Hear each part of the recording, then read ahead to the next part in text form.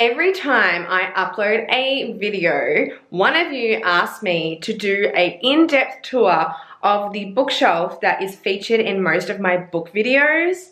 So today we're doing it. I was planning on waiting for a couple of more books to come and all this kind of crap, but I just decided to just show you what it looks like right now, and also show you all the little knickknacks and stuff that I've bought for the bookshelf, and also tell you where I got the bookshelf and all of that stuff.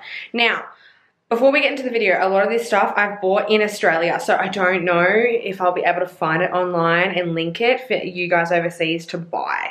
We shall see though. Let's show off the bookshelf. I'm not gonna lie, I'm so happy with my bookshelf. I think it's really fucking pretty. And if you don't think it's pretty, we need to have a chat, hun.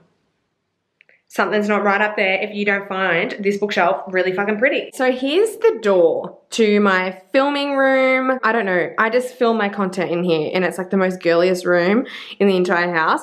So I usually sit in front of this door when filming because I just feel like this corner has really good lighting and I use natural lighting. Anyway, right next to the door, I had this little nook. I decided to put my bookshelf here. I get tons and tons of questions about where I got this bookshelf from. So I purchased this bookshelf from Fantastic Furniture, which is a furniture store here in Australia, and I paid $99 for it. It's really annoying. It's got chips because when we built this, well, my partner built it for me. He accidentally like knocked it when he moved it in to the space. Anyway, that's really annoying. I'll just get like white out or like white nail polish and paint over that. It's got 4 shelves and yeah, it's really nice. It's not as big as the ones from like IKEA and it's got more like architrave kind of detailing and yeah, I just think it's really cute. So this is my bookshelf, bitch. So I wanted to show you guys what's on top of the bookshelf here.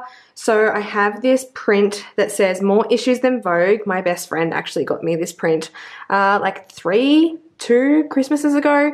It was originally in like a black frame, but I ended up swapping it out for the light timber frame. And then I've just got this, which I recently got from Kmart, which is just a little spray bottle filled with water for my succulents and my plants in this room. Then I've got these little coasters. They were originally on a side table, but I decided to put them here just because they're cute. I don't use them.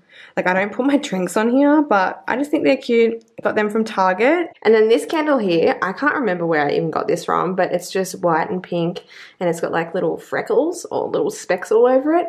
And I forgot the scent. It's like, I don't know, it smells kind of like cucumber. So that's just burning right now for the video, to be honest. I've got these 2 books here. So these are from Jane Austen. The first one is Emma.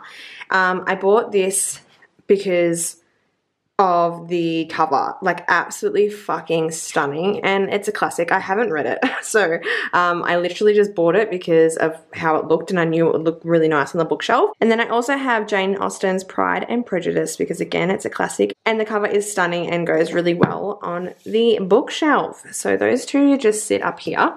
So that's what the top of my bookshelf looks like. Alright, on the first shelf I have got this plant here that I got from Bunnings. It's just a succulent. Hasn't died yet, thank God. And then I've just got a bunch of colourful books and most of these are from Colleen Hoover. I am collecting her books right now. There's a few of them that are missing. They're coming in the mail. But I actually have a second bookshelf in my bedroom. So they're going to go in there instead of on here. Because even though this isn't full, I like the way it looks. There's just a few more books that I want to put in here and then we're done. So the first Coho book I've got is Heartbones. I've got Ugly Love. All Your Perfects, which is my favourite one I've read from her. Confess, which is another stunning cover. I haven't read this yet. Maybe Someday, which is a cult favourite. I know a lot of people love this book from her. I haven't read it yet. I've got Regretting You. I haven't read this one either. The famous It Ends With Us. The absolute heartbreaker of the century. Then I've got this book from Catherine Greer called Love, Lie, Repeat. I actually haven't read this either. I bought this from a local bookstore a couple months ago because I loved the cover. And then I've got The Arrangement from Robin Harding. I've got this one here. called Boy Swallows Universe by Trent Dalton, I think his name is. My mother-in-law actually bought this for me for Christmas. The cover is beautiful. This is an Australian author, and this book won so many awards in 2019. It's got mad reviews. It's about this dude in the 80s. He comes from like the wrong side of the wrong tracks, has a real fucked up family life, and it just follows him throughout his life, and he falls in love and all these things happen. I haven't read it yet, but it's meant to be like a masterpiece. So now we've got the second shelf. I'm missing a couple of books. I'm waiting for a few of them to come. That's why there's like some space here. So this is the Fallen Men series by Diana Darling. I'm only missing Dead Men Walking, which was the most recent release. Lessons in Corruption, Welcome to the Dark Side, Good Gone Bad, which is one of the most underrated ones out of the whole series, After the Fall, and Inked in Lies. Sweet Dandelion by Michaelia Smeltzer.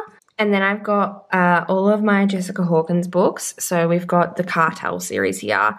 So we've got Violent Triumphs, which is the third book, Violent Ends, which is the second book, and my favorite cover of all time, which is Violent Delights. And then I have all the Something in the Way series. So Something in the Way, Somebody Else's Sky, Move the Stars, and also Lake and Manning. I love these books. It's the most frustrating series, such a slow burn, but the covers are beautiful. Okay, third shelf down, I've got this pot plant here. This pot is from Kmart, and the plant, I forgot what it's called. It's from Bunnings. It's just one of those plants that grow and like hang down. And I just really like the color of the green. It's like really vibrant. I've got my Dark Vanessa by Kate Elizabeth Russell. I have not read this yet. It's meant to be amazing. It's meant to be about this girl who had a relationship with her teacher when she was in high school. And as she grows up, she kind of learns that he took advantage of her, and yeah, their relationship was really bad. And it's kind of like, it kind of just shows like the ugly side and the real life side to like a relationship like that between like a student and a teacher. Again, I haven't read it yet, but reviews are amazing. And then I have the Briar U series from Elle Kennedy, which I haven't read yet, but I absolutely love these covers. I don't know if I'm gonna like the series, but I love the covers. So I've got the Dare, the Play, the Risk, and the Chase.